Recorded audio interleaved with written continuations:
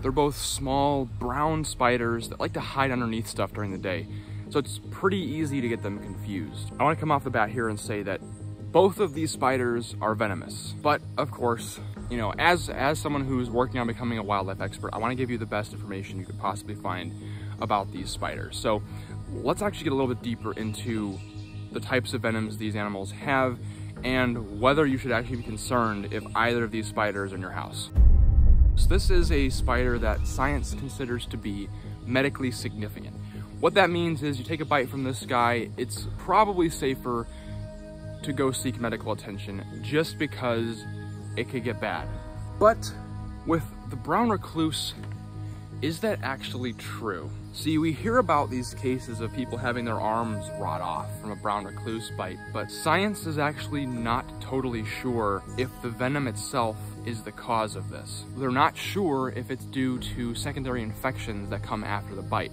And a lot of times, really bad necrotic incidents are actually misdiagnosed. A very shrewd commenter let me know on my brown recluse video that a good portion of those necrotic brown recluse bites might actually be poison ivy gone bad, allergic reactions to something else, or a cut or a bite from something completely different that got some really nasty bacteria in it and then went necrotic. I don't like to say that an animal that could be medically significant isn't actually that dangerous, because I don't want people going out and getting bit by this thing, you know, legal reasons and all. I don't want to get sued. I'm broke enough as it is. But the thing is, with the brown recluse, it's actually kind of inconclusive if a bite from this spider will actually kill you.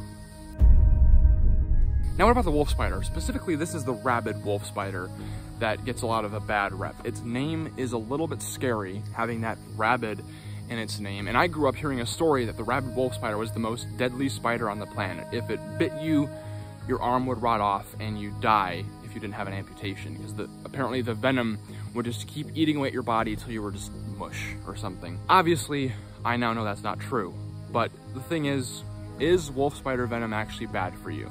Well, any spider venom can be bad for you if you're allergic. You know, everyone's body is going to react a little bit differently to a bite or a sting from anything that has venom. Let's just assume the recluse is deadly and you should be concerned. How do you tell these spiders apart? They're both little tan spiders that like to hide underneath stuff. How do you tell if it's a brown recluse or a wolf spider? Here's the thing. If you've got a brown recluse, it's going to look very distinct. A brown recluse is going to be a lot more spindly in appearance. They have these longer, spindlier legs they hold splayed out. Brown recluses are really skinny, small spiders. One of their key features is they're going to have a dark patch on their thorax leading up to their eyes. It looks almost like a violin shape. There's plenty of other spiders that have a violin shape on them. But if you've got a tan spider with a violin shape and you're brave enough to get close enough to see the eyes, brown recluses will have 6 eyes. Most spiders have 8. Recluses only have 6. Wolf spiders, especially the rabid wolf spider, are going to have varying shades of brown. And generally, they're going to have pretty distinct stripes on them. Rabidosa is going to have distinct dark brown stripes down its back that help it blend in the grassy and pine needly environments that it calls home. They're also going to be a lot bigger. The biggest brown recluse I've ever seen is tiny compared to the medium-sized rabid wolf spiders that I've seen. They can get probably 3.5 inches in leg span, and their legs get thick and meaty, because these guys are built for speed. Little spindly legs aren't going to help these wolf spiders charge across the ground when they're hunting for prey. They have these big, meaty legs, almost closer to a tarantula build than a cellar spider. The reason they're so big and powerful is they are ground-dwelling hunters that use their speed and eyesight. You know, a wolf spider is not going to have 6 eyes, it's going to have 8 eyes with 2 very large eyes in the front. They have incredible vision. These guys are nomadic hunters. They generally don't build webs, except for a few really weird species. Recluse is a little bit different. Their name Recluse is because these guys love to hide.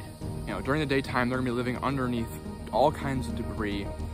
In fact, where the wolf spider is ground-dwelling, a brown recluse is actually kind of arboreal. They'd be living on a dead tree or a snag, something like this, usually in between the bark and the actual wood.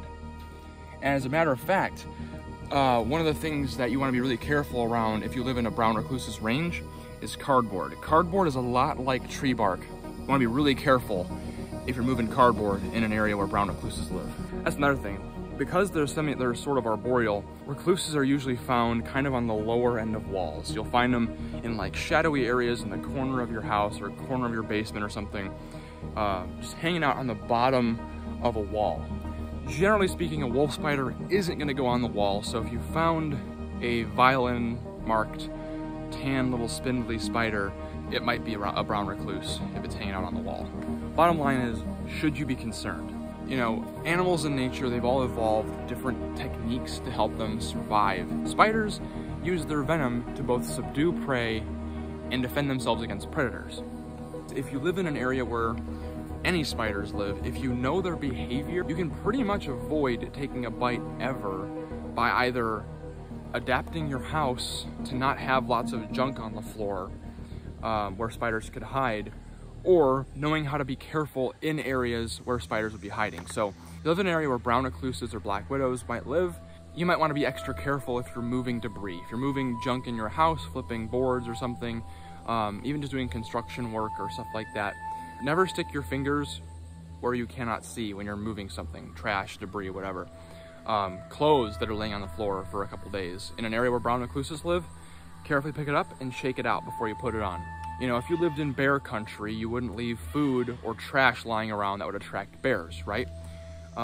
You adapt your behavior so that you don't have to have negative interactions with the local wildlife. I'm a lover of all these creepy crawly things. You know, it's why I'm down here in Louisiana. It's what I've been learning to improve my skills working with venomous and non-venomous snakes. Now that I've kind of leveled up my skills, me and Zach are actually going to be going after some of the rare and elusive gems of Louisiana. Some of the strangest and craziest wildlife you've ever seen. We're going after it. Now, if you like this video and want to learn more about the brown recluse and whether or not it's aggressive to humans, I got a video right here where I did an experiment to see just that. And then if you want to know more about wolf spider venom, I actually did an experiment with human blood. I added wolf spider venom to human blood to see what would happen. And that video is right here. I hope to see you there, but until then, don't forget to get out there and find your adventure.